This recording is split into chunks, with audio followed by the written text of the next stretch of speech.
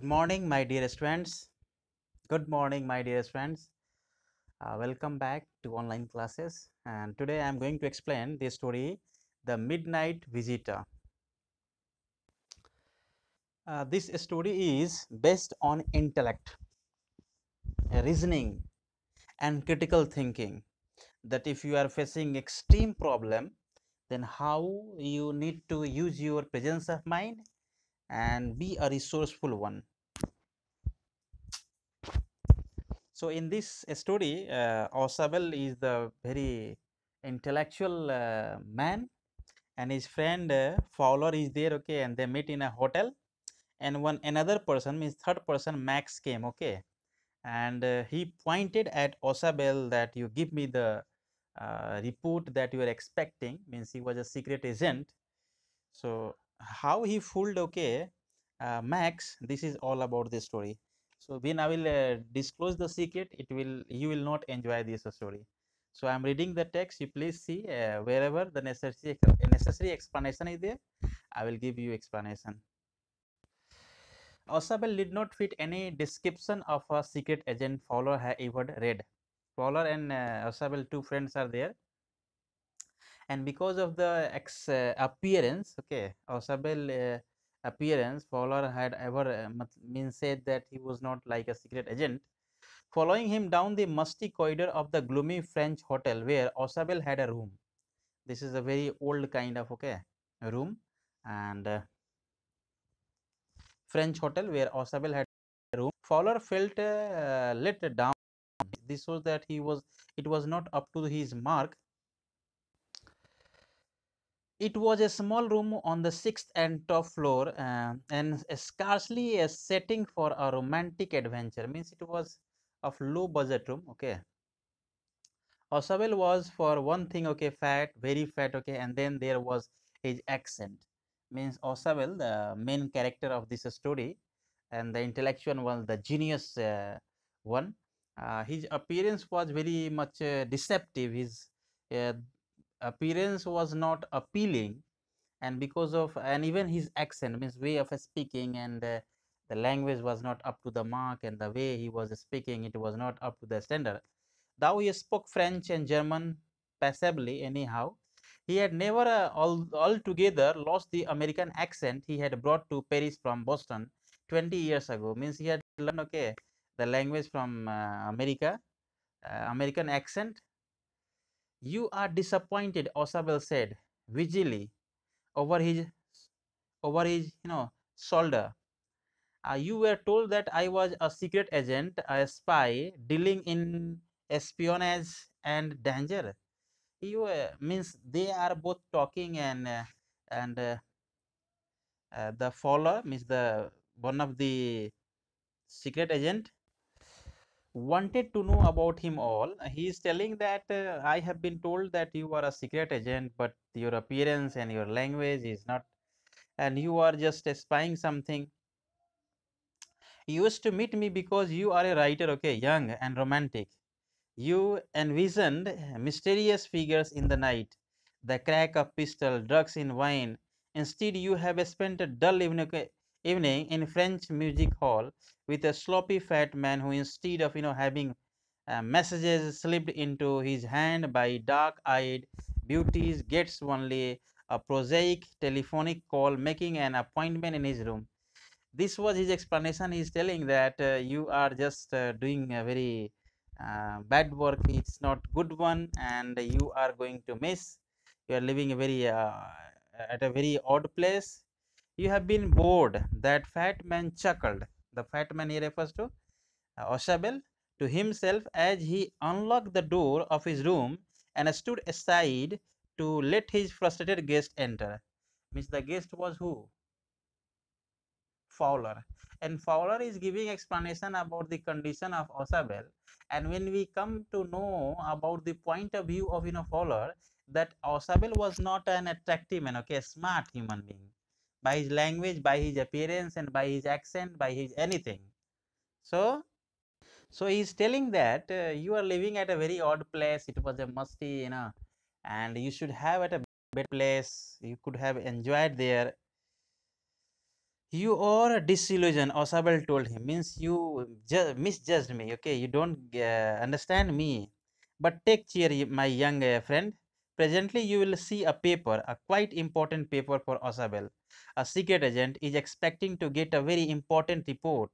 This was the discussion going on, and Fowler reminding Osabel that you are going to get a very, very important piece of paper. Okay, and that is of secret information. Another secret agent. Okay, Max threatens him with a pistol, okay, demanding the report. So the third man entered, okay, in the room, and who was that? That is the Max. Does Osabel outwit him? So means does Osabel fool him? Okay, that we will have to learn from this next paragraph. Which several men and women have risked their lives. Come to me someday soon. That paper may well affect the course of history. Means this was the paper was very important. Okay, in that thought in his drama is there not. As he spoke, Osabel closed the door, okay, behind him. Then he switched on the light. This shows his comfort and presence of mind. Means he has not lost his wits. Okay, means his mind was working. What does it mean? Means he was not frightened. Mind was working. He was not frightened like that.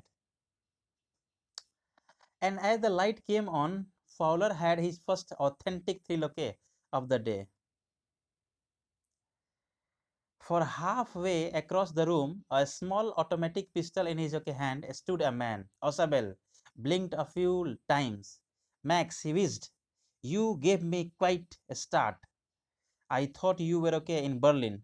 What are you doing here in my room? See the condition. This is the read and find out how has Max got in. Okay, how does Osabel say he got in? These are the points we'll have to find out. You see, this story is actually detective fiction, just like some detective serials are there. CID, like CID, just like CID, this story is there. Nothing can be explained in a detailed way. You will have to just read the story and try to understand what actually going on in this story. It's just like a detective fiction. Okay, so you will read, okay, and try to understand what actually the story is telling and what actually happens in this story. So Max was slender. This was his appearance, a little less than tall, with features that suggested slightly the crafty, pointed countenance. This was his appearance of a fox. This refers to he was a very cunning character, okay, very clever character, very smart character in appearance and his and deceiving nature. Fox is symbol of Fox is a symbol of deceiving, okay, and cheating, and also cunning. There was about him, okay, aside from the gun, nothing especially menacing. The report, he murmured, means he was demanding the report that Osabel was expected to get. The report that is being brought to you tonight concerning some new missiles. The report was something very high importance, and that was the details of a missile. I thought I would take it from you. It will be safer in my hands, okay, than in yours. This was the statement of Max. Osabel moved to an armchair and sat down heavily. Means he was totally dejected, unhappy, and lost because of the gunpoint, okay, of Max on him. Osabel, I am going to raise the devil, okay, with the management this time, and you can bet on it. What the devil's here? Means he was very much unhappy with the management of the hotel, okay, that how did they permit a stranger to enter his room. This is telling, see how he's fooling in this story. He said grimly, very lightly or sadly, this is the second time in a month, okay, that somebody has got into my room through that nuisance of a balcony. The balcony is very much important here. The word balcony is very much important here. It was the place, okay, it was the it was that balcony in which Max at the end, okay, jumped. in order to save himself or escape himself from the police. This story is quite funny. At the end, you will come to know everything. So, Fowler's eyes went to the single window of the room. It was an ordinary window, okay, against which now the night was pressing blackly. Till here, I have just tried to explain. And after this, you all will just read the whole story, okay? And you will prepare a list of new words and phrases that you have learned from this story, because in this story so many new words are there. So I'm telling you, okay, that you just read, underline the new words, okay. This way you will just enhance your language. If I will just try to give you explanation, I think you won't be able to just understand. Once you will consult dictionary, okay, you will start just connecting the meanings with the sentences, and then you will easily learn that. That's why I'm main words I'm not giving explanation, but in second I will give explanation that we'll see that how many of you have learned the words, okay, the way it has been used in the story. So this is the my first, okay, and that's why I have taken very few paragraphs to just give explanation. You all will read the whole story and underline the new words. See, I am telling you the words I have not explained. Intentionally, description, and musty corridor. Why it is musty? What is the meaning of musty? And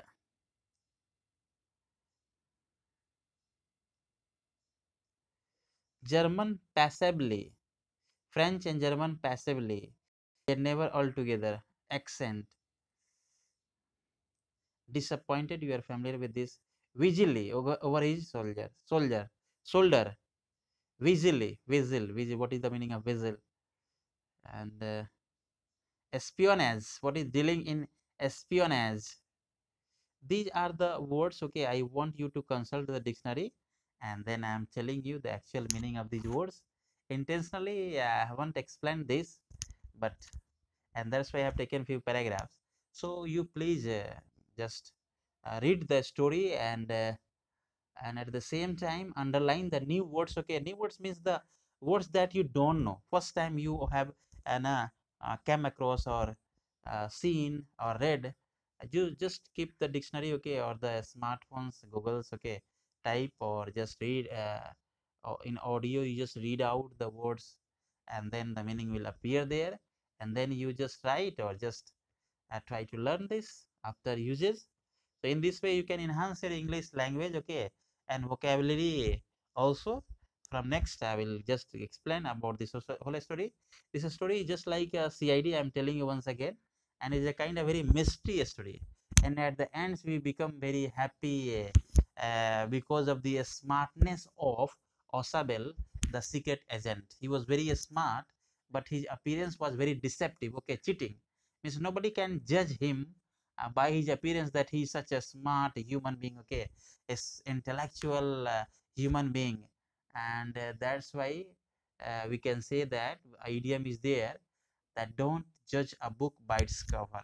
The second is that appearance is deceptive.